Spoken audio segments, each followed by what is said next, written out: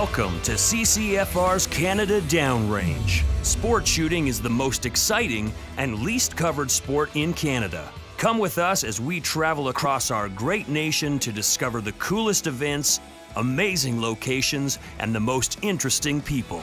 Today on CCFR's Canada Downrange, we head to the Calgary Shooting Centre where we will learn about a variety of firearms and their specific restrictions. Then we will get to see part 2 of Project Maple Seed as the participants are taught the techniques needed to improve downrange accuracy.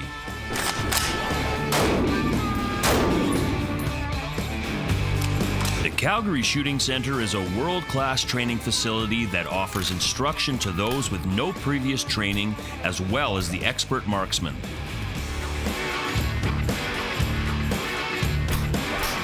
At the facility, there is a dedicated classroom for teaching and an indoor range to practice those skills.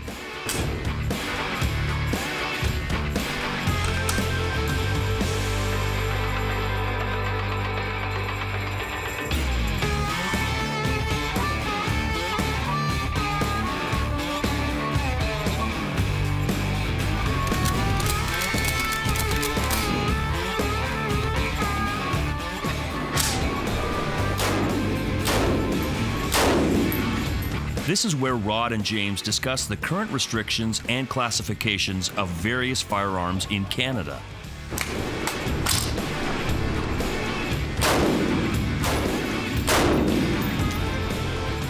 Today they will be reviewing 3 classes of firearms: non-restricted, restricted, and prohibited. This is a selection of handguns that I brought out just to make a point. In this case, we had a bunch of legal beagles at the Justice Department who were tasked with prohibiting a bunch of handguns. They decided that the only determinant of size in a handgun was barrel length, which is ridiculous. It's equivalent to saying that the length of your engine in your car would determine how big the car is. Because once again, prohibited class means this is a gun that is just too dangerous to have circulating around in our society. The idea that the barrel length should play a part in that is insane. If you are concerned about the size of a firearm, making it more concealable or not, why would you not be concerned about the overall size of the firearm? We have a law that says that this gun, this is the Glock 19 Canadian edition. Although it is smaller in every dimension than these 2 guns, is restricted, while these 2 guns are allegedly more concealable, and therefore must be prohibited. It's a prohibited handgun due to barrel length. This is a Smith & Wesson Model 66 with a 4-inch barrel. And this is a German P08 Luger 9mm. It is a prohibited handgun due to barrel length. This gun here is the only one that if it was in the possession of a licensed owner in Canada, could be inherited by someone in his immediate family. It's unfortunate they weren't applied to other firearms of historical significance that are being prohibited. This is a Ruger Mini 14.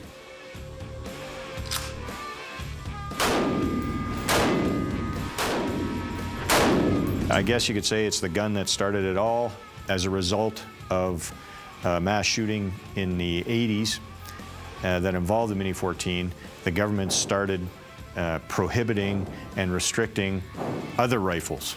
So although this rifle was used, these rifles down here ended up getting prohibited and restricted, and for whatever reason, the Mini 14 is still there, non-restricted in its original configuration. Remember, if you don't stand up for your own ability to own and use firearms, who will?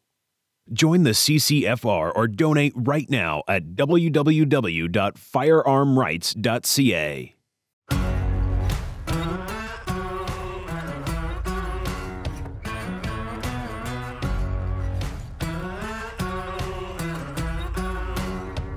The Calgary Shooting Centre offers the Canadian Firearms Safety Course and can start you on the way to getting your own firearm license. Even if you don't have a license, the expert staff can provide training and supervision, as well as a large selection of firearms that are available for rent. This is a Canadian FN C1A1. It's a Canadian military rifle that was used from 1958 to about 1986. Okay, now this is prohibited. The Canadian government has prohibited and restricted the C1 rifles almost from day one, primarily because of the ease in which they were able to be converted to fully automatic.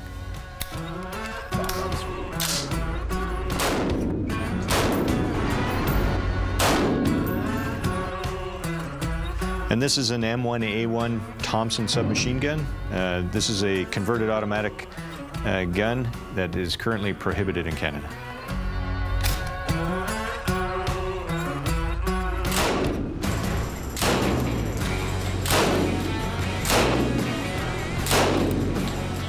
This is an Uzi Model B 9mm carbine, currently prohibited in Canada. So it was built as a semi-automatic carbine. When it was prohibited, the Canadian government put it in a class, 12-4, more or less by itself. So it's just a really bizarre idiosyncrasy with how the guns were classified in Canada. That's heavy. That's heavier than it looks. Right. But all the weight is balanced.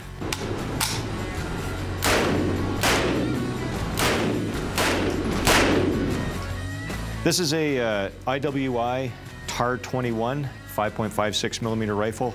It's non-restricted in Canada. Magazine's loaded behind the pistol grip. That results in a lot of dimensional reduction as far as the shooter's concerned.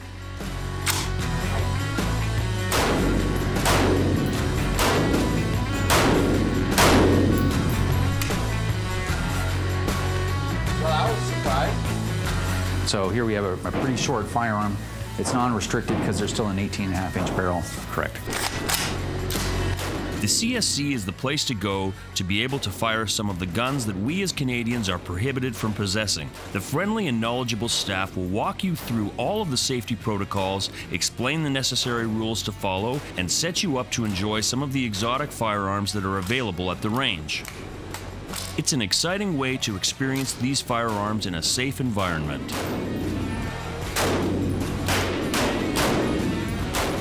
For more information on the Calgary Shooting Centre and the products they offer for sale and rent, please go to theshootingcentre.com.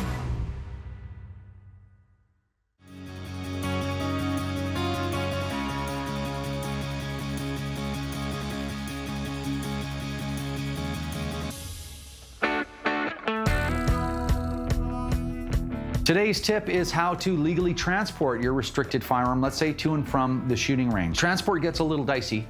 Here's my disclaimer. Make sure that you check into the most recent regulations. A couple of years ago, when Bill C-42, the Common Sense Firearms Licensing Act, received royal assent, the transportation requirements changed. And now it looks like they're changing again. Hey, by the time you're seeing this, they could have already changed again. So make sure that you call 1-800-731-4000, which is the Canadian Firearms Program, and make sure that your knowledge is up to date. I don't know when you're gonna be watching this, so it's your responsibility to do that. But what I'm gonna do is I'm gonna limit the discussion on ATTs, or authorizations to transport. Those seem to be the regulations that they keep tinkering back and forth with, as if that has an effect on criminal behavior with firearms, which clearly it doesn't, but nonetheless. So we're gonna talk about how you physically prepare your firearms for legal transport from your home to the range, and we'll talk about the paperwork in general. Number one, I have to have my firearm. I'm gonna take it to the range. I gotta make sure it's unloaded. So I remove the magazine if there was a magazine in there, run the action. I'm gonna lock the action open. I'm gonna do a look and a touch. I always do it a couple of times because it costs me nothing to check a few times. And now I know for sure this thing is not loaded. I'm gonna put a secure locking device on the firearm itself. Okay, I like cables. That's a thing that I'm into rather than trigger locks. Throw it in a securely locked container that cannot be easily broken into. That's a storage regulation thing, not easily broken into. I think in the transportation regs, it's a securely locked container that cannot be opened up during transport or inadvertently opened up during transport. So anyway, securely locked container. The container has to be opaque, meaning you can't see through it. Okay, so no see-through containers. So unload it, secure locking device in a locked box. Ammunition in the box is okay. A little disclaimer here too. There's a bit of confusion that kind of swirls around whether ammunition in the box is okay, and I'm going to give you the exact situation here. In the regulation, it doesn't say specifically that ammunition in the box is okay, but in the storage regulation, it actually says that it's specifically okay. But the law typically tells you what's not okay, right? The law is written in negative. It tells you what you shall not do. If the law told you what you can do, that would be some big law books, right? You know, it tells you all the things that you could do. So it doesn't specifically say that ammunition in the box is okay, but it doesn't say that it's not. By virtue of that, I'm going to say that it's okay. But again, the responsibility is on you to find out what the latest interpretation at the Canadian Firearms Program is at the time. So unloaded secure locking device in a locked case. If you get pulled over, you need 3 pieces of information. Number 1, you need your PAL, which is the original card that you got in the mail when you got your license. Number 2, you need a registration certificate for each restricted firearm that you're carrying with you. Okay, and that's a paper, little piece of paper registration certificate. Photocopies are okay for the registration certificate.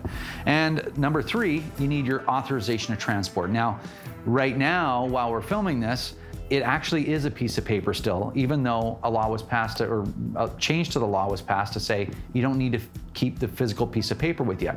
But when you get your PAL, it comes attached to a large piece of paper. If you guys think of like a credit card, right? It comes glued to it.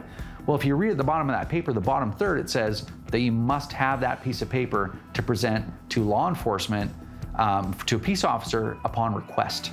And part of that, if you flip it over, is your ATT. It shows all of the conditions of where you can transport that firearm. So you must have that with you. Not a lot of people know that. That's probably the least known regulation that I'm aware of. So that ATT, we're going to call that the ATT, which is that piece of paper. A photocopy of that is okay too, all right? The registration certificate for the firearm that you're carrying with you, and your PAL. So that's what you need. So hopefully that helps. We're going to make a separate video and talk about ATTs because it's such a big topic. But other than that, that's what we got for you today. Hopefully that helps. Stay safe, and we'll see you soon.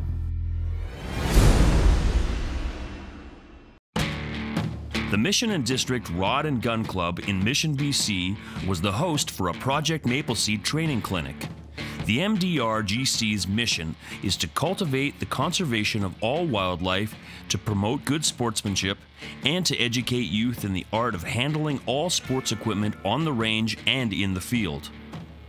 Well, I'm Rick Haddingback. I'm one of the directors and instructors at Project Mapleseed. I am a competitive shooter. I shoot in a number of disciplines. My primary discipline is service rifle, so that's typically 100 to 500 meters, and also CQB, or close quarter battle, which is from 25 to 100 meters. And also I'm an IPSC competitor and PRS and long-range precision competitor. I've been using firearms off and on for about 10 years, but competitively about 5 years, which kind of coincides with my involvement with Appleseed and Mapleseed.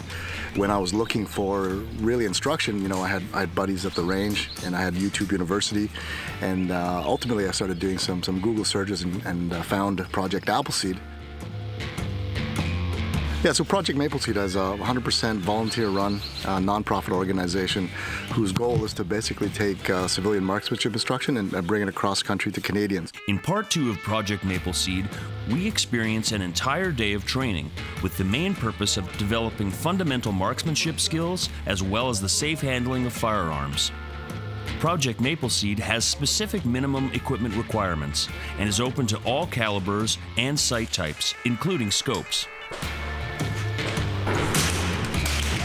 And this is our second year of operation. We started this up last year, and we were planning to have 4 events, but due to the overwhelming response and the great support that CCFR has provided as the national sponsor, we were able to expand that from 4 events to 25 events, covering Alberta all the way to New Brunswick. Our main objective is to provide Canadians with affordable and effective access to marksmanship training, and also provide a foundation for local groups to start their own Mapleseed events and maintain that program of instruction on their own without us necessarily being involved. So as we say in Mapleseed, we might be the spark, but ultimately the local groups, the local shooters, and the local instructors are going to be the fuel that maintains this program. No!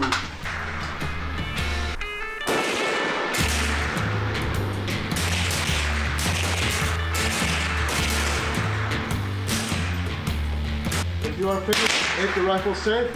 And prep 5. So usually we like to see between 10 and 15 people in an event. Usually we'll have 3 to 5 instructors on duty, kind of working the lines, helping people get comfortable and then understand kind of the layers of instruction that we provide as part of our marksmanship instruction. I think there are many people from many walks of life that are apprehensive or unsure about the sports. At Project Maple Seed, we see new, old, experienced shooters. I think everyone can benefit. I think the people owe it to themselves to try the sports out and see what it's all about before they make a judgment on its impact or value toward society. Even if there's something you don't think you would like or something, I still think everyone should have an opportunity to explore it or just to try it. So many people I know that have had an aversion or fear because that's the way they were raised. They almost have a phobia of anything to do with firearms. And then when you take them and show the mechanics of that, take them and realize that how disciplined it can be and such, you can really help open the conversation.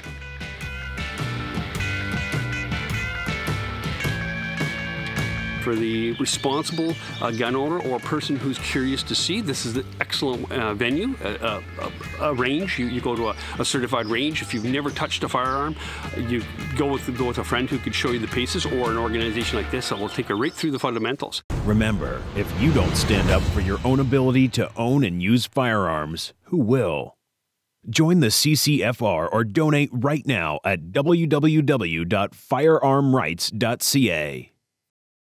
I think if you look at the high-level competitors in shooting sports, you'll find that they have a very organized mental process, and they're able to manage stress well. And I'm not sure whether shooting helps them manage it or people that are able to manage shoot well, but certainly there's a relationship between those two, mental and physical management capabilities and performance.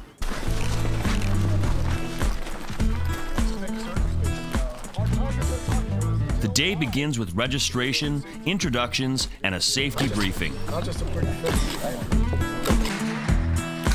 After the safety protocols have been addressed, all the shooters take part in a baseline test to assess their current proficiency.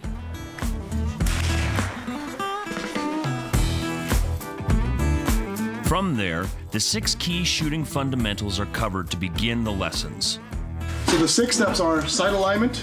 Just make sure it's centered. Sight picture. This is where we overlay what we're looking through to what we're looking at. Okay?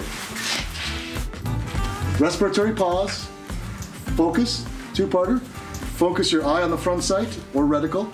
Focus your mind on keeping the front sight or reticle on the target. Number 5. Squeezing the trigger. So everyone take out your trigger training. Okay? Number 6 is follow through. Just like you have a follow through in golf, follow through in bowling, follow through in archery, there's follow through in marksmanship, rifle marksmanship. Very important.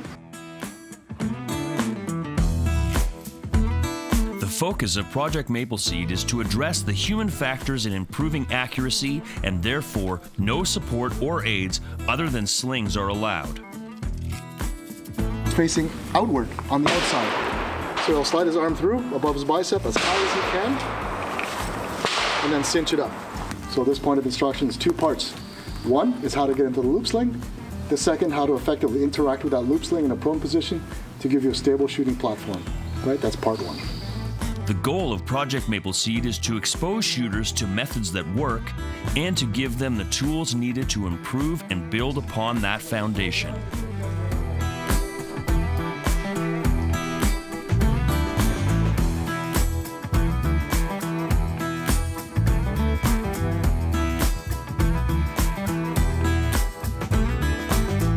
Now he's going to guide himself downward with the opposite hand and gently descend earthward. What the sling is doing is it's doing 2 things. 1, it's creating tension so that the stock is making a consistent point of contact with your shoulder. And 2, because it wraps around the wrist, it's also channeling the force straight back. Okay, it's actually a pivot point. Number 2, we want to get the elbow under the rifle. Elbow under the rifle. And then now put your hand on the grip. I've got a firm social grip. It's not a man crusher grip. It's not a wet sponge grip.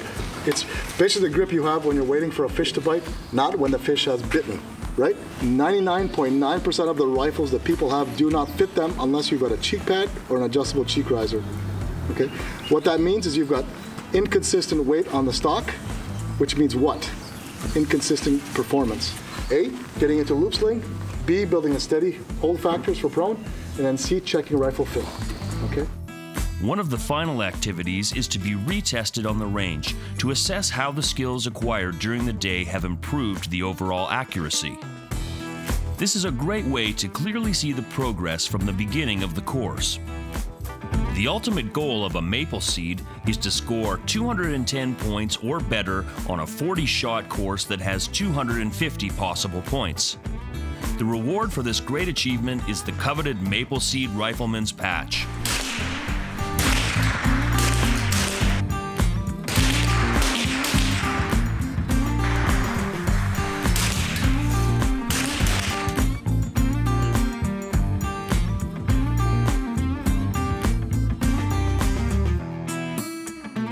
No matter what the individual goals, the excellent instruction at any Project Maple Seed Clinic is something that every marksman can learn from and aid in the never-ending pursuit of excellence.